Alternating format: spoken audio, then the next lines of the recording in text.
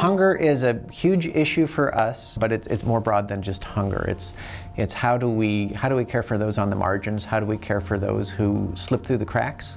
And at Advent, one of the things that's a hallmark of this congregation is how do we live out our faith in concrete ways? And we learn from the clients who come here, and we learn about our community. We're not just sitting inside our doors, we're outside the doors, seeing what's going on in the community. We've had a garden of giving here for years, and they partnered with the Volunteers of America with the food bank up in Everett, and they would grow the food for the food bank. And they also started serving complete meals. Now we're doing 125 complete Christmas dinners, and we also partner with VOA for that. That's where we get most of the names. And the pop-up food bank kind of just grew out of our serving the community and being involved with VOA and being open to the question, would you host the food bank?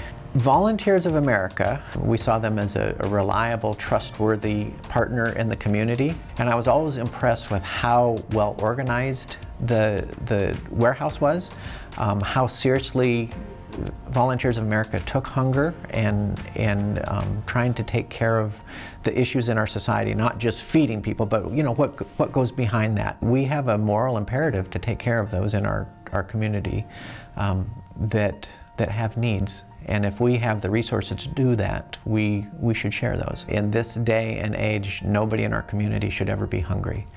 And we want to work towards that.